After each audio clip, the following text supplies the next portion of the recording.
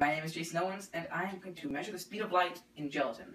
I'm in a hurry to get things done, oh I rushing till life's no fun. All I really gotta do is live and die, but I'm in a hurry and don't know why. So light bends when it goes from one medium to another medium. When the light shines down, it won't go straight, it will bend, or it'll refract. Now, to see how much it'll refract, let's draw an imaginary perpendicular line. But now, we want this angle, which is the incident angle. We also want the angle of refraction. With these two angles, we can actually measure the speed of light in water. But, as you already know, we're not measuring the speed of light in water. We're measuring the speed of light in gelatin. Down here represents the air, up here represents the gelatin. Now, if we shine it through here, it goes straight on the paper, but when you put the gelatin on, it goes on this new refracted line.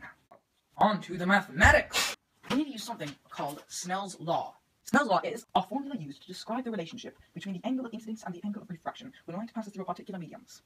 Now, to put this in kind of plain mathematics, let's apply this formula to our equation. This is the original formula, but we replaced 1 and 2 with air and gelatin. The refraction index of air times sine of 45 degrees, our incident angle, equals the refraction index of gelatin, which is what we want to find out, times sine of 34 degrees.